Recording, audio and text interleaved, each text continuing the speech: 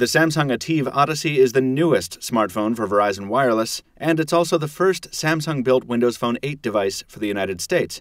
But it's not the first ATIV-branded device. That honor belongs to the ATIV S, which we reviewed last month. So let's see how they stack up.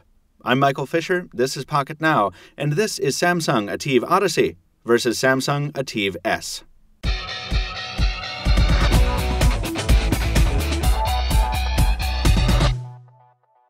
Okay, so in this quick look, we're going to compare these devices in 4 areas: build, specs, camera, and general performance. We'll have a full review on this device shortly, so make sure to subscribe and follow us at the links in the description so you don't miss it. It will be epic, or at least as epic as a mid-range device review can be. That's right. Despite its lofty name, the Odyssey is a mid-tier device, and you can tell that just by looking at it. Not that it looks cheap, but it's obviously not striving to be the thinnest or prettiest of the bunch. At 11.1 millimeters, it's pretty chunky next to the ATIV S's 8.7 millimeters, but it's also 10 grams lighter at 125 grams. At the same time, it's got a much smaller footprint than the ATIV S, a much more rounded shape, and a much less outspoken aesthetic design with its more understated back cover.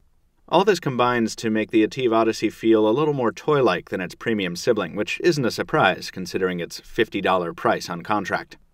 The smaller size will appeal to those tired of jumbo phones, though, and that reduced footprint is thanks to a smaller 4-inch display, which brings us into specs.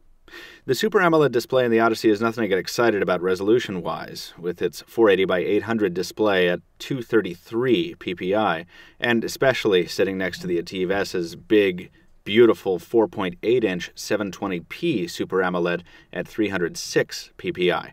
The Odyssey's colors pop, and the blacks are deep, as you might expect, but the pixels are painfully visible, to our eyes even more so than on other mid-range devices.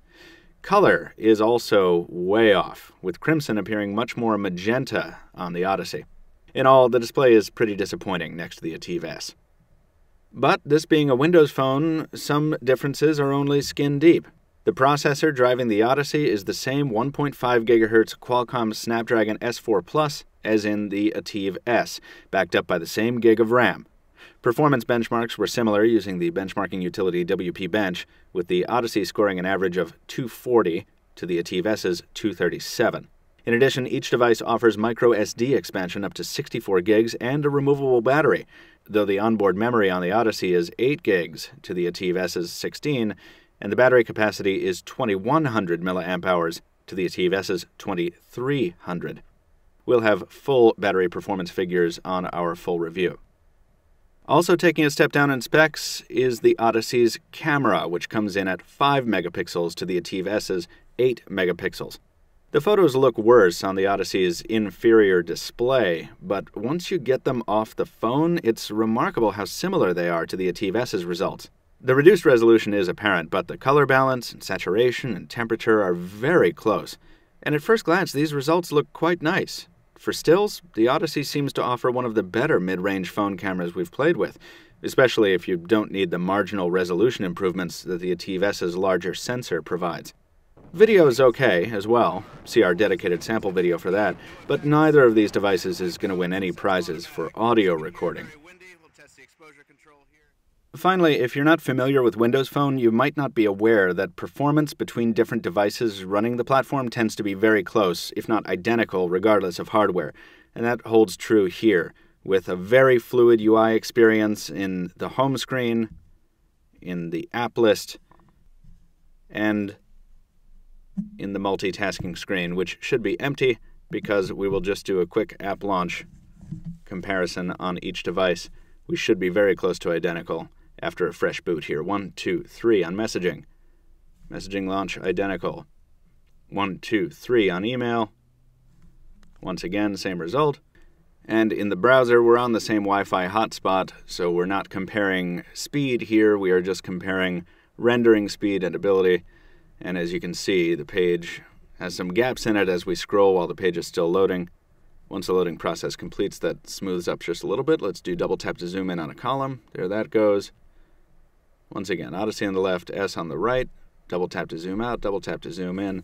And we'll do just a little pinch test. Very, very similar as far as re-rendering things get less pixelated, and I've accidentally tapped on a link. Difficult to run 2 phones at the same time, even for Captain 2 phones. And to close out our app launch comparison, we'll just hop into 2 third-party apps, starting with Rowie, a Twitter app. Loading the timeline, there we go. The Odyssey beating the ATIV by a few seconds there. It might be a result of data, but nothing that's going to ruin your productivity workflow all day. And the popular third-party note-taking app, Evernote. Loading for the first time, and there it is. Finally, let's belabor the point with a somewhat taxing flight simulator, Rise of Glory. You can see that with the same CPU and RAM under the hood, the Odyssey delivers very, very nice performance. In fact, it is identical performance to every other Windows Phone device, and my performance is identical as well. The ATIV Odyssey and the ATIV S are very different products for very different kinds of customers. In some ways, like the build, the display, and the camera resolution, that disparity is very apparent. In others, like the processor, storage options, performance, and camera quality, there's really not much difference at all. If you're looking for a Samsung Windows Phone 8 device right now, your buying decision might ultimately come down to which device is available where you live. The ATIV Odyssey if you're in the United States and in a Verizon wireless coverage area, and the ATIV S everywhere else. At least, for now.